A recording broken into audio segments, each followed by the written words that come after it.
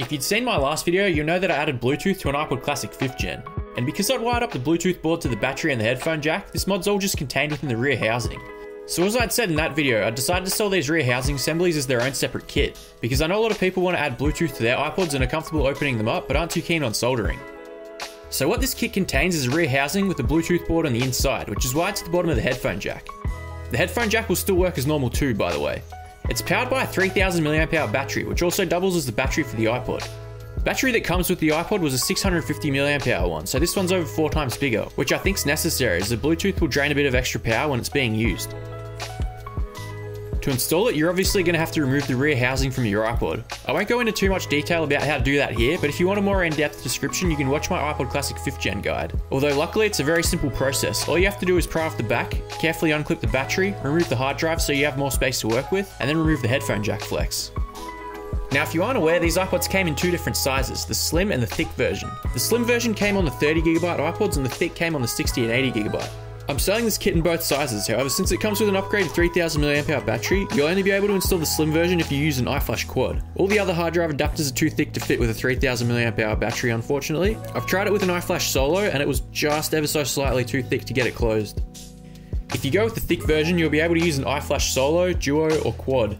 I haven't tested the iFlash M-SATAs as of yet, so I'm not sure about those ones, but it will just fit with one of those green M-SATA adapters, as well as the green CF to SD card adapters. Also, if you have an original slim hard drive, it'll fit. Again, not the thick one that came on the 60 and 80GB versions, but the slim 30GB version is confirmed working. You just may have to take off the foam and rubber mounts and find another way to secure it. Although if you're going this far to upgrade it, I would recommend upgrading the storage as well. So to seal this thing back up, first connect the headphone jack flex, then get all the excess wires and tuck them up in the top like this. Now to install your hard drive or whatever storage you've decided to go with. Make sure your battery is facing the right direction like this, then you can plug in the flex cable to the motherboard.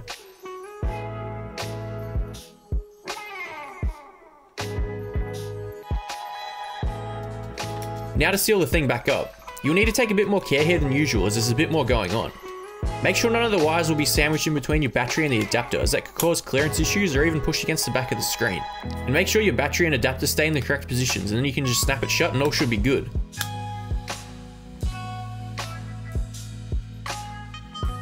It's also worth mentioning if you're installing the slim version with an iFlash quad, you'll also have to bend over the hard drive flex cable like this. And there we have it, our Bluetooth upgraded iPod with massive storage and upgraded battery, ready for 2023.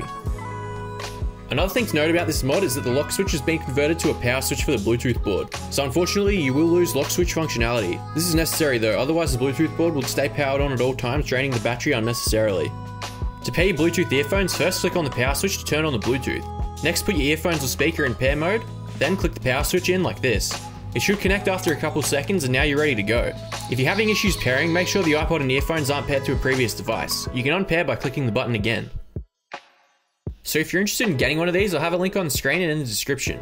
If you don't feel comfortable installing it yourself, alternatively you can send your iPod in to me and I can do the mod for you. If you're interested, you can book that also on my website. Alternatively, if you want to give the mod a go yourself, I have a link to the Bluetooth board I used in the description. You can get it for only $3 off of AliExpress, and I also made an in-depth tutorial for how to install it in my last video.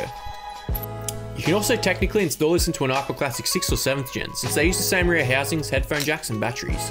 So I did try that as well, although there's one issue, the Bluetooth can't easily pass through aluminium, which is 6th and 7th gens are made from. I removed the small reinforcement shield from behind the LCD in hopes that the signal could pass through the screen.